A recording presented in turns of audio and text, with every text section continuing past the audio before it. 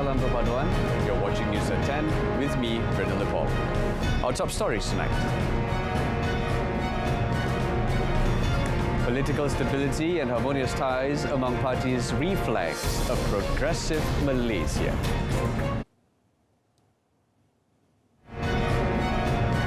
Also, KPDN to engage with 4 main chicken suppliers to review ceiling price.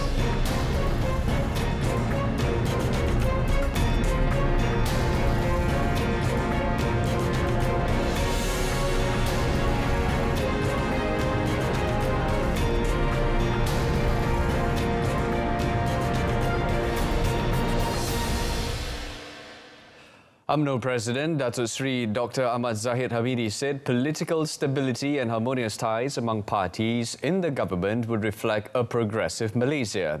The understanding, he said, will also ensure that the unity government can complete its full term. The Bagan Dato' MP said to ensure continuity of the unity government, the parties in the government had agreed to form a joint secretariat to discuss matters arising from time to time, including political cooperation. Speaking before 2,820 delegates at the 2022 UMNO General Assembly today, the Barisan Nasional BN chairman said the government had also agreed to form a secretariat to study the manifestos of parties in the unity government.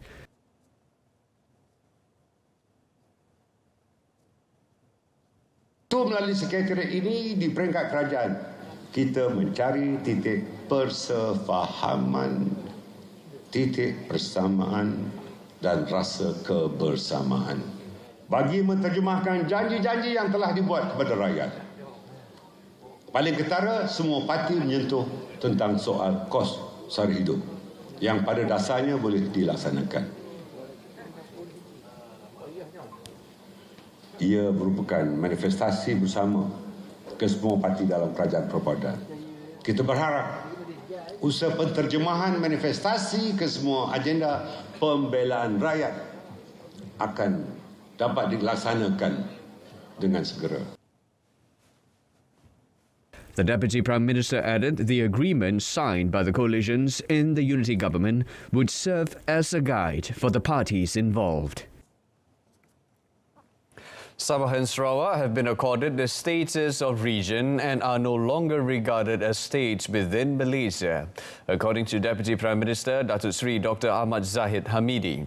Datuk Seri Ahmad Zahid, who is also the Minister of Rural and Regional Development, said the relocation of the Indonesian capital to East Kalimantan made the Sabah and Sarawak regions more strategic to be developed as new growth areas. UMNO berpendirian Sabah dan Sarawak adalah rakan politik strategik. Dengan itu, apa-apa pun bentuk kerajaan Malaysia pada masa sekarang dan masa hadapan, UMNO tetap memilih untuk bersama-sama dengan rakan-rakan politik dari Sabah dan Sarawak demi kestabilan politik Malaysia. Datuk Seri Ahmad Zahid, who is also the president of UMNO, said this in his policy speech at the 2022 UMNO General Assembly. Accordingly, the Barisan Nasional BN chairman said that the Malaysia Agreement 1963 MA63 needs to be implemented immediately. He said that the overflow of development in Kalimantan needs to be worked on immediately so that Sabah and Sarawak will develop more rapidly. Every social media platform providers are recommended to take action if there are activities on the dissemination, promotion and sales of video recorded in the fitting room on their platforms.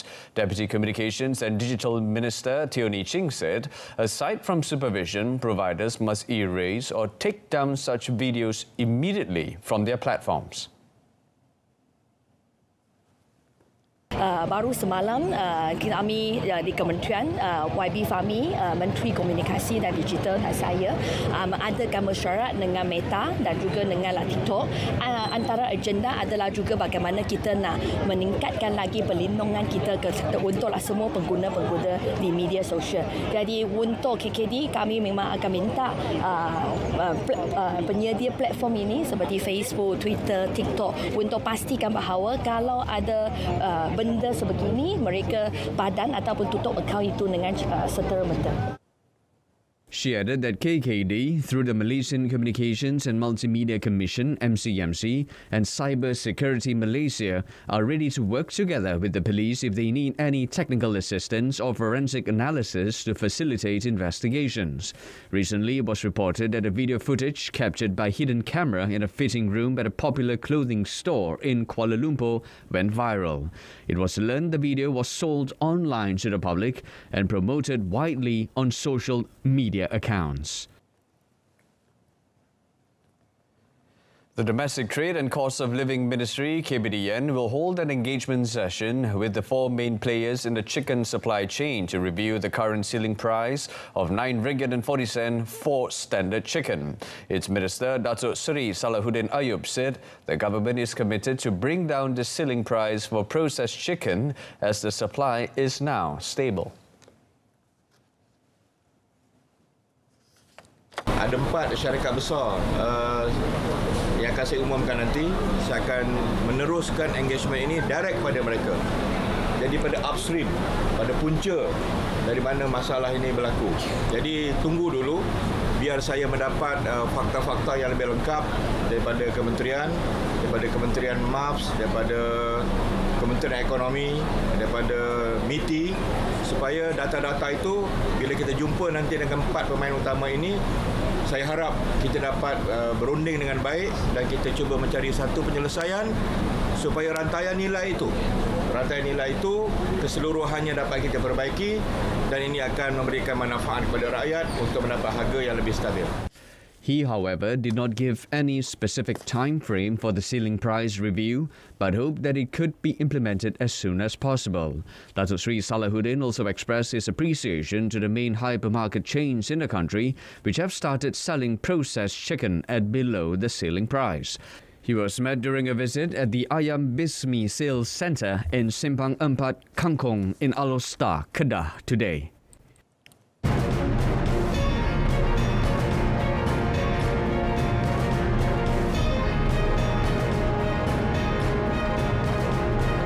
KPM aims to expedite 17 six-school projects, progress by end of 2023. Stay tuned. But first, UMNO President Datuk Seri Dr. Ahmad Zahid is leaving it to delegates to decide whether the 2 top posts in the party should be contested in the coming UMNO election, which must be held by 19 May this year. Elaborating further, Datuk Seri Ahmad Zahid said various views had been expressed on the election for the posts of President and Deputy President, but he was confident that UMNO delegates were mature enough to assess the situation in line with the democratic process practiced in the country. Ada yang mahu kedua-dua jawatan itu tidak bertandingkan. Tidak kurang juga yang mahu ia dipertandingkan. Sebagai seorang yang yakin kepada proses demokrasi, saya menyerahkan kepada perwakilan untuk menentukannya. Namun saya yakin para perwakilan dan ahli-ahli UMNO di akar umbi boleh menilai yang mana kaca, yang mana permata. He said this when delivering his presidential address at the 2022 UMNO General Assembly in Kuala Lumpur today. Datuk Seri Ahmad Zahid, who is also Deputy Prime Minister and Rural and Regional Development Minister, had been reported as saying that he was open to a challenge from anyone eyeing the president's post. He said this would give an opportunity for the estimated 160,000 delegates to choose the party leadership, especially the president and deputy president. The Transport Ministry will come up with a better maintenance system for the mass rapid transit MRT trains by the third quarter of 2023. Commenting further on the matter, its Minister Anthony Loke admitted that the people are disappointed over the issue and the Ministry is very committed to ensure trains are in tip-top condition and at the same time will continue to monitor the culture of train maintenance randomly in the country to overcome the problem of frequent operation disruptions. Ya, masalah semalam ada gangguan dalam MRT Kajang Main. Memang memang saya telah minta pihak pengurusan untuk membuat penjelasan berkenaan apa yang berlaku. Itu memang masalah teknikal seperti yang berlaku sebelum ini. Ini untuk MRT line yang sepatutnya MRT line ini lebih baru hanya berkhidmat dalam 5 hingga 6 tahun. Sepatutnya perlibatannya lebih baru, tetapi ada sedikit masalah teknikal yang memang pihak pengurusan sedar. The management needed 6 to 8 months to implement train maintenance for the train, while the full maintenance will be completed in the third quarter of this year. Yesterday, the Kajang MRT line was disrupted after a train experienced low air pressure at Pasar Seni station, which caused hundreds of commuters to be stranded. 12 RFID lanes will be added to North-South Expressway by mid-April this year. The decision to add more lanes was made following complaints made by highway users on the lack of RFID lanes, which caused congestion. Works Minister Dato Sri Alexander Nantalinggi said safety issues were also raised where road users questioned the position of the RFID line in the changing toll booth, which had caused accidents. He said the decision was reached at a meeting between him and representatives from Touch and Go Malaysia, Malaysian Highway Authority and Plus Malaysia this morning to obtain information on the matter.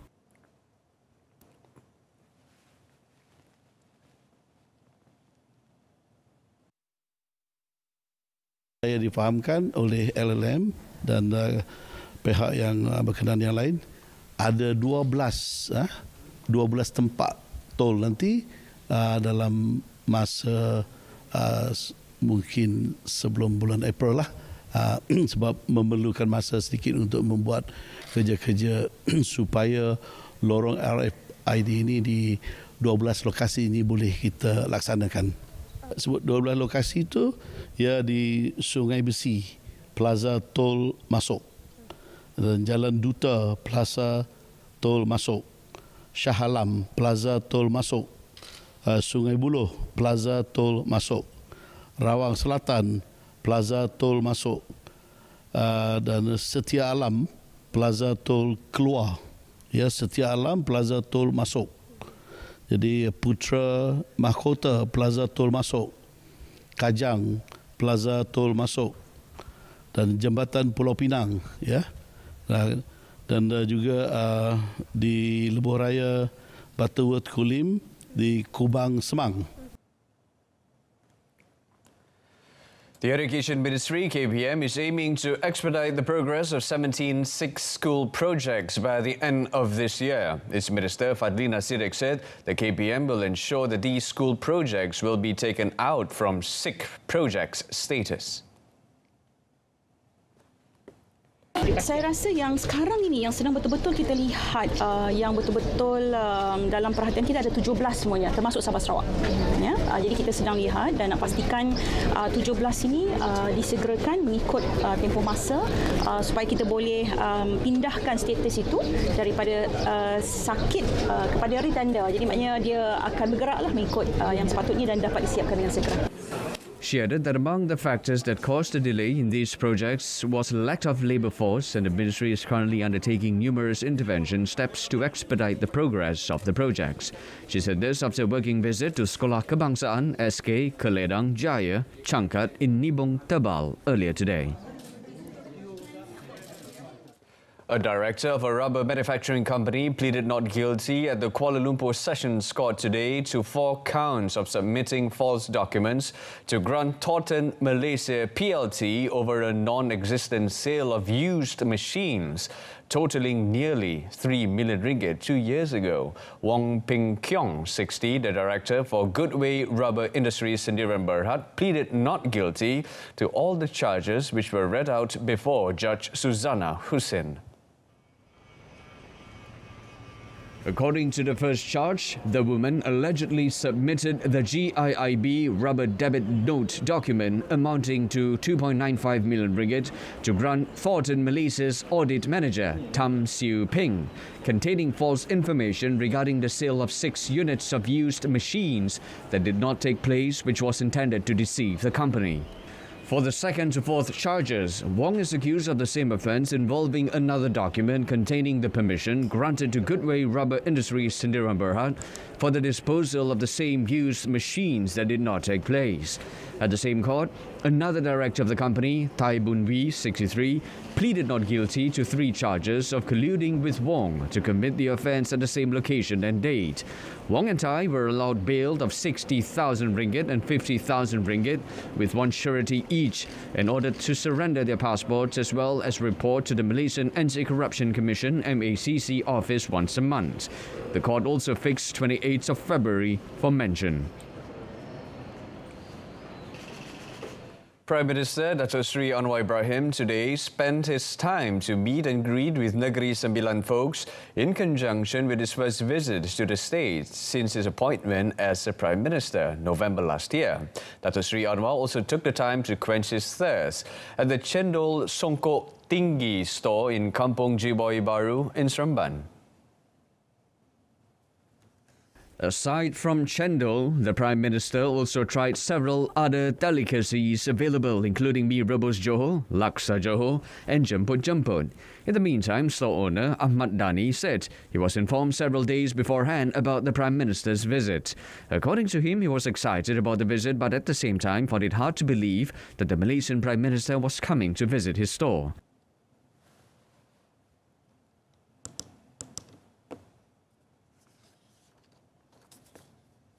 Berbau perasaan juga sebenarnya agak terkejut sebab apa kami ada masa yang agak pendek untuk melakukan persiapan dan juga kami rasa amat berbahasa hati kerana beliau sanggup datang ke Cendol Songkok Tinggi Seremban. Kami harap dia meneruskan usaha-usaha untuk membangunkan Malaysia lah secara keseluruhannya dengan lebih kesat lagi kan. Kita pun selepas pasca Covid ni kita tahulah satu dunia pun terkesan dengan Covid kan. Jadi kita amat berharap dia dapat membantu semua mendengar keluhan-keluhan rakyat dan juga seterusnya membangunkan ekonomi negara kita secara keseluruhan.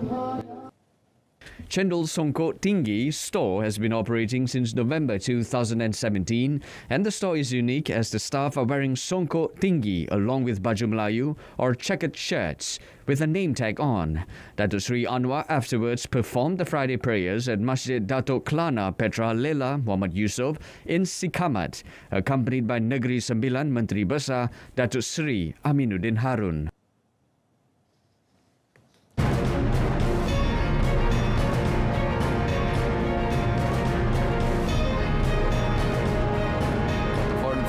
Russia-Ukraine discuss humanitarian issues at closed-door meeting. Stay with us.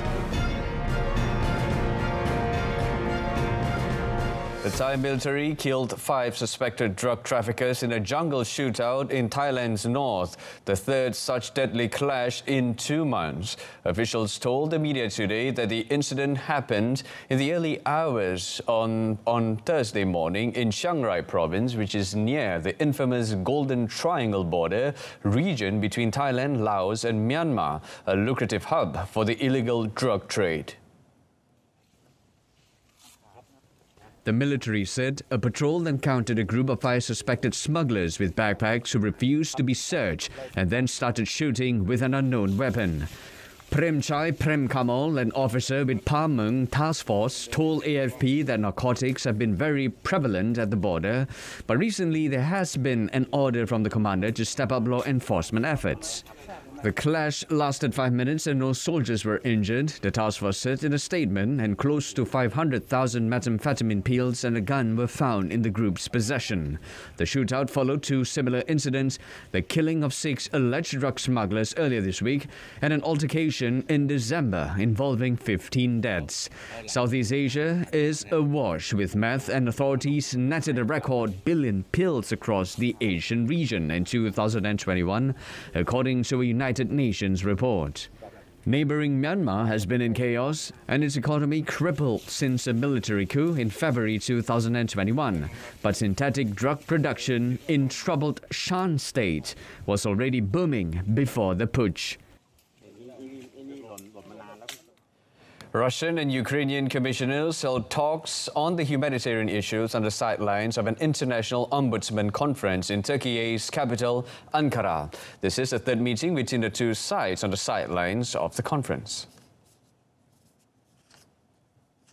Two meetings have been held on Tuesday evening and Wednesday noon, where Turkey's chief ombudsman and other officials also attended the meeting. Tatiana Moskalkova, Russia's human rights commissioner, said both sides exchanged lists of civilians who want to go back to their countries at this meeting in Ankara. He said it is important that this is a human rights issue and should not be politicized or double-labeled so that it can be resolved effectively and correctly. Dmytro Lubinets, Ukrainian Parliament Ombudsman for Human Rights, meanwhile said everybody heard the new initiative from the President of Turkey about the new idea on humanitarian corridor, and he believes the new platform can do better for the procedure of the exchange of prisoners.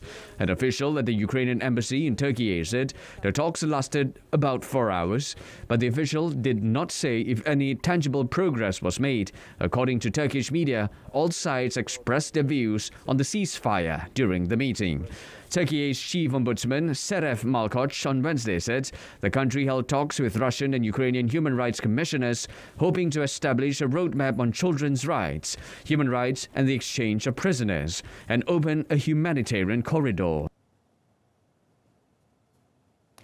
Kazakhstan's parliament today repealed the law that gave former President Nursultan Nazarbayev's immediate family immunity from prosecution and took away his status as the leader of the nation. Nazarbayev, 82, ran the oil-rich Central Asian nation between 1989 and 2019 and created a personality cult during his 3 decades at the helm. He initially retained sweeping powers when he resigned and nominated close ally Kassym-Jomart Tokayev as a successor. But the two politicians appeared to fall out early in 2020 amid violent protests across the former Soviet Republic, which Tokayev said were part of an attempted coup. Tokayev then took over Nazarbayev's position as the head of the powerful Security Council and oversaw the sacking of a number of Nazarbayev's relatives and affiliates from senior positions in the public sector.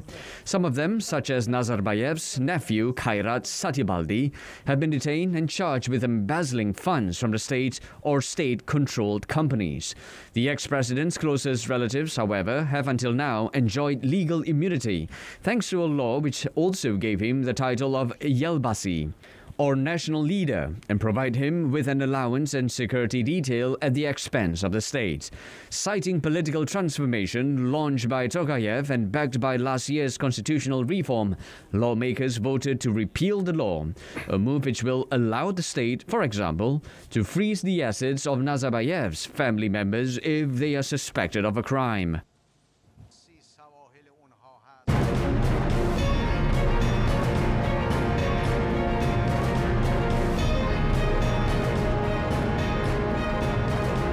Former national sprinter Anita Ali dies.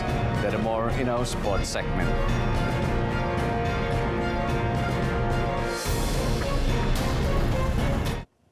Former national women's sprinter Anita Ali died at the University of Malaya Medical Center, PPUM, here at the age of 59 yesterday. The news of the passing of the athlete who had competed in the SEA Games in the 80s was shared by the National Athletes Welfare Foundation, YAKIP, chairman Dato' Nurul Arifin Abdul Majid, when contacted by the media. Commenting further, Dato' Nurul Arifin said the deceased died at about 7:15 p.m. yesterday due to breast cancer she had previously, which spread to the liver and spine. He said last December the deceased was admitted to the University Malaya Medical Center, PPUM, and YAKIP took her to a private hospital for a positron emission tomography scan. where it was found that her cancer was worsening. He also said that she fought hard against cancer, but she died yesterday on her birthday. Dr. Nurul Arifin said the demise of Anita, who had participated in the 1990 Asian Games in China, was a great loss to the country's sports arena. He said Anita, who was a YAKIP member, gave a lot of advice to the young athletes to continue making the country proud. In the 1989 SEA Games in Kuala Lumpur, Anita, who was 21 at the time, broke the national record for the 4x100 meters relay in 45.37 seconds, with a partner G. Shanti, Sajara Toldu Hamza and Dato Mumtaz Jaffar. And on to football, Kelantan FC has signed former South Korean national player Choi Moon-sik as head coach. The Super League club in a statement today informed that the 52-year-old signed a contract yesterday to guide the team next season. Terengganu said Choi Moon-sik has extensive experience in football, especially in the Asian continent, in addition to having played at the World Cup stage in the 90s. The Korean has also coached several South Korean football clubs. The statement added that among the highlights of his coaching career was winning the Incheon Asian Games and the Thailand Kings Cup as an assistant coach with the South Korean under-23 national team. Choi Moon-sik will be assisted by Kelantan FC's coach for last season, Rizal Zambari Yahya. Meanwhile, in Terengganu FC TFC head coach Tomislav Steinbergner said the club will head to Thailand early next month for a warm-up session before the Super League kicks off on 24th February. He said 4 matches were in the works to test the team's performance ahead of the Malaysia League, M-League, and the Asian Confederation Cup AFC this season. The Croatian-born coach said it included a fixture against a club from Denmark and Chonburi FC. Apart from Thailand, he said several friendly matches were also lined up this month against local teams, including Negeri Sembilan FC, NSFC, Kuala Lumpur City FC, KL City FC, and the KL City FC Under-23 squad. The coach noted that these games have been arranged at home because it is a new environment for the new players, especially Ivan Mahmud, Sador Mulkatov, and Dolmigoj Persic. The Continental Class Cycling Team, Terengganu Polygon Cycling Team TSG, is betting on 5 new riders to face a more challenging season this year. Joining them are 2 imported riders, Jesse Edward of Australia and Aiman Cahyadi of Indonesia, who specialise in mountain climbing techniques. Among the local riders, the new faces are talented athletes from Terengganu State Sports Council, MSNT, Malaysia Games, Sukma Program, namely Zuladri Amin Zulkarnain, Muhammad Shahmeh Aiman Abdul Halim, and Ki Se-yi. TSG Chief Executive Officer Ceku Muhammad Ismuddin Ceku Mahmud said the 5 riders replace Goh Chun Huat, Jamal Hibatullah, Afiq Husni Othman and Zamri Saleh, who have been appointed as TSG Academy coaches. Ceku Muhammad Ismuddin said, apart from the 5 new races, TSG's elite team is still maintaining the services of 11 riders. Meanwhile, Ceku Muhammad Ismuddin said TSG achieved outstanding results by defending the International Cycling Union UCI Asian Tour 2022 title with 118 podium finishes and 1,453 points. According to him, the success has enabled TSG to secure 11 million ringgit sponsorship this year from both local and overseas companies such as from Japan, Singapore, Taiwan and Indonesia. He added that the support from sponsors will enable TSG to make more plans to achieve the goal of becoming the top continental team, which it won in 2019. That's it from us. A reminder of our top story: political stability and harmonious ties among parties reflects a progressive Malaysia. Till then, I'm Brendan Lepal. Thank you for watching. Take care.